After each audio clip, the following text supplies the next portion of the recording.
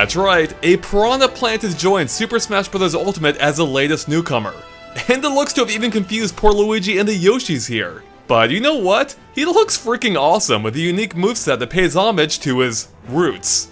So you know what that means. It's time to run both its reveal and character trailers through the all analysis machine to try and find out what secrets they might be hiding. But let's step back for a second and talk about the very idea of a Piranha Plant itself joining the battle. Which is a little unusual for a few different reasons. One, it's a freaking Piranha Plant, and it marks the first time that one of this kind has ever been playable in a Mario game. Two, as it first appeared in the original Super Mario Bros., it's among the oldest characters in Super Smash Bros. Ultimate, right alongside Peach and Bowser, who both debuted in the same game. And since then, Piranha Plants have gone on to become one of the most common and varied species in the Mushroom Kingdom, and that's clearly provided a lot of inspiration for its moveset. 3. Not only is it one of the oldest characters in Super Smash Bros. Ultimate, but it's no stranger to Super Smash Bros. At all, as it's been part of the series since the very start, first appearing in the classic stage as Super Smash Bros. 64, as pointed out in this clever scene from the character overview trailer. And even though the Piranha Plant did appear alongside other characters of that era on that stage, it was the only one to have a starring role in the foreground as an interactive object.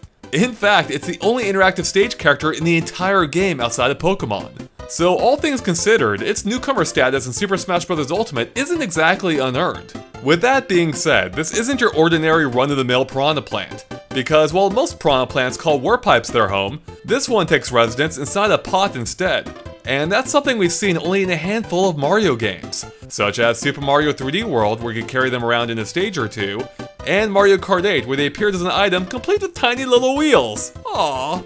But they actually first took root way back in Mario Party 3's minigame Storm Chasers, an entire 13 years before Super Mario 3D World. And technically it goes back even farther than that, at least if you count the Super Mario Super Show as canon, which we're pretty sure Nintendo does not. But he's not just confined to a standard pot, as he has the option to use one that looks like a warp pipe too.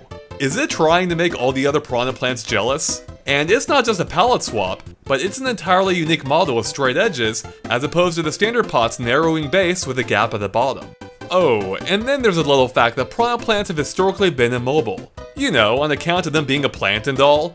But you know what? Little details like that can't keep this go-getter down, as he's got this whole locomotion thing figured out. But how? Well, the trailer does make it a point to reveal that it runs around using its own little pair of feet, or roots as they may be, that pop out from underneath the pot. It's actually pretty similar to the Petey plants that debuted in Super Mario Bros. 3, who are also capable of bipedal movement. Or is that bipedal movement? So it's only fitting that the music track that plays during the first part of the trailer is based on a track from that same game. Alright, that's enough about the Piranha Plant's background for now, but there'll be plenty more later. So let's go ahead and take a look at his actual moveset, and we'll start with the basics. First up is what we're pretty sure is a standard neutral attack, in which it can chain together multiple chomps. And look at how big his mouth can get! It's terrifying! Next, the actual first attack shown in the trailer appears to be a side tilt, in which he takes a swipe with his pedal. Then his dash attack has him digging his head into the ground to vault his pot forward and into the opponent. Ouch! Moving on to its aerial attacks, we're guessing this one is his neutral aerial, being a multi-hit attack in which it spins rapidly in the air, turning his pedals into saw blades. Then we have what appears to be its forward aerial, in which it slams his pot upwards into the air. It's then followed by its downward aerial, in which he slams his pot downward. Unfortunately, the trailer doesn't seem to show off its back or up aerials. For its grab, it'll hold on with the pedal so it can take a few chomps as its pummel. From there, an up throw sees a plant ramming its mouth upward when biting, whereas its forward throw is a simple headbutt. Unfortunately, the back and down throws aren't shown here. So let's move on to its smash attack, starting with the up smash that's a powerful upward bite. For the side smash, Piranha Plant transforms completely, growing thorns on the stalk while its head turns black with red spikes, before slamming it into the opponent. And this is a direct reference to the one and only spiny Piranha Plant that appeared in Super Mario Galaxy 2, which attacked in a very similar manner. And finally, his down smash sees him swinging his pot all around him, first in front before sweeping it behind. Watch out! Alright, let's finally move on to the special attacks. And these were the hardest ones to figure out, especially when it came to what direction special they might be assigned to. So let's start off with the one that we know for sure, the recovery or up special, in which Piranha Plant spins around like a helicopter for some serious airtime. and at a pretty high speed too, as seen in 2 separate clips. In one, it quickly flies straight up, demonstrating that it has an impressive vertical reach not only by completely clearing the flagpole, but it even continues off screen, whereas in the other clip, it rapidly flies to the side before descending. But interestingly, in that second clip, it doesn't descend nearly as much, which suggests that you give up some serious vertical distance in exchange for flying sideways. But here's a question: do you have completely free movement both up and down during the recovery, as might be suggested with the player landing here? Or were they forced to land instead? Well, it's impossible to say for sure right now, but we might have an idea.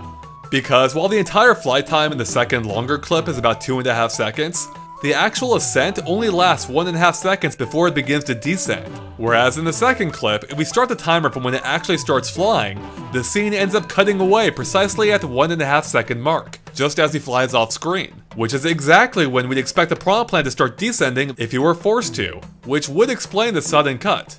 So could it be they can gain altitude for 1.5 seconds before being forced to land? Again, we can't say for sure at this point. Now, the remaining 3 special moves are where it starts to get really fuzzy in what direction they'll be assigned to. But before we get to them, do you remember how the trailer opened, with several characters being dazed and confused while Mario went out to investigate the source of the problem? Well, this next special attack actually answers that mystery, as it shows the Piranha Plant spitting a purple poisonous glob, which ends up stunning Marth. And in a neat reference, the plant's colors actually change to match the appearance of the poison-spitting putrid piranha from the Paper Mario games. Pretty fitting! Now that color change might also reveal exactly how this move works. And we believe that it might be an attack that you have to charge up first, because at the start of the clip, the plant is already in its poison colors, but you can see it squirming around just before a burst of ink appears around it, likely indicating that it's fully charged. The Piranha Plant then reverts to its usual color, right before changing back to poison again when it actually spits out the projectile, at which point it again returns to its normal color. So this suggests that once you've prepared the poison by charging, you can run around and attack as normal until you're ready to spit it out. A little bit similar to Samus's charge shot.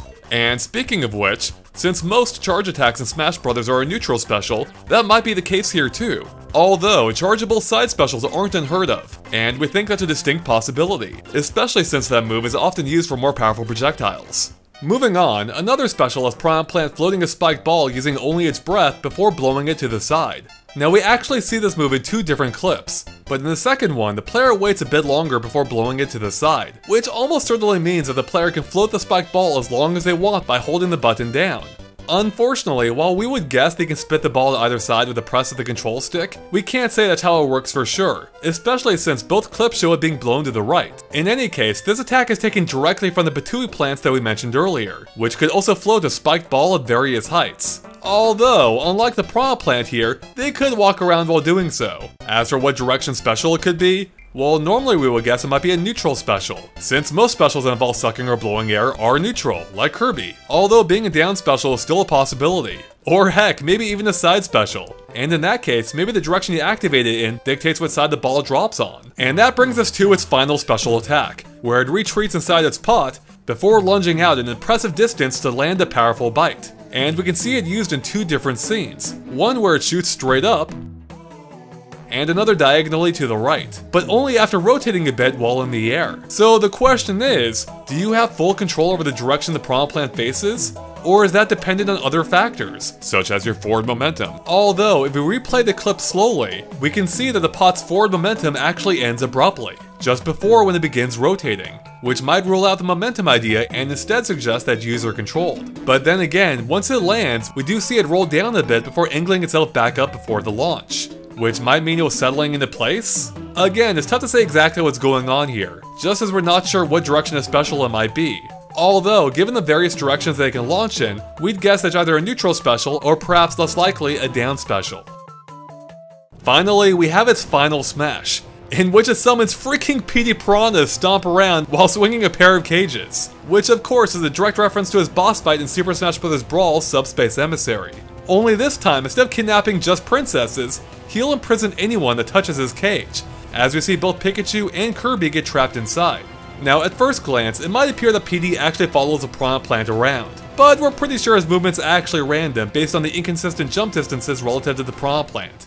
Whew, so that covers it for all the attacks, that are shown in the trailer at least, but there are still a few more moves shown off that we haven't touched on yet. For instance, his crouch, where he ducks inside his pot, as well as his backwards and forward dodges. Oh, and then of course we have his taunts. One in which he snaps around in all directions, ending with a plumber-eating grin. Another where he twirls and then poses. And finally this one, where it does its best impression of its classic self. You nailed it, buddy. Alright, we're just about done here, but there are still a few final details we wanted to point out. First up is this scene, which shows Squirtle taking on the role of Mario as he narrowly dodges a row of Piranha Plants. And good thing too, because remember, he's weak to grass types. Pretty clever. But as you might have noticed, there's 7 of them, which is just enough to showcase a full range of alternate skin colors beyond the default one you've been looking at the entire trailer. And they're split evenly between pots and warp pipes. And as you might have guessed, most if not all of those colors seem to be referencing some aspect of Piranha Plant's history. So going left to right, the green one with the yellow dots is how Piranha Plants used to look way back in the original Super Mario Bros. On the NES. Next, the yellow one might be a reference to the gold Piranha Plants from New Super Mario Bros. 2, even if it is missing the similarly colored stem. Although, for that reason, it could also be a reference to Mario Superstar Baseball, in which a yellow Piranha Plant also appeared. The pink one might be a reference to the pink ones that could be found in Mario Kart 8's Sweet Sweet Canyon, or also possibly the head of Dino Piranha. Whereas the black ones likely represent the inky Piranha Plants from Super Mario 3D Land. The gray ones with dark spots might be referencing the boned Piranha Plants from New Super Mario Bros. 2. And then the purple one is likely based on the prickly Piranha Plant from Super Mario Galaxy. Although a purple Piranha Plant also appeared in Mario Superstar Baseball. And to wrap things up here, we have a light blue one that might be referencing the Frost Piranha Plants from the Paper Mario games.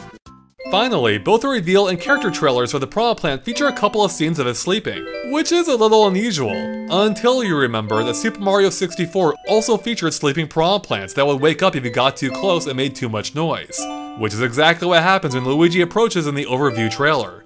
You gotta love it. And with that, we're finally done covering everything we could dig up on the Piranha Plant. Dig up? Maybe that's why you can walk around now. But as always, let us know if we missed anything by posting in the comments below. Thanks for watching, and make sure to click that subscribe button for more Super Smash Bros. Ultimate and all things Nintendo too.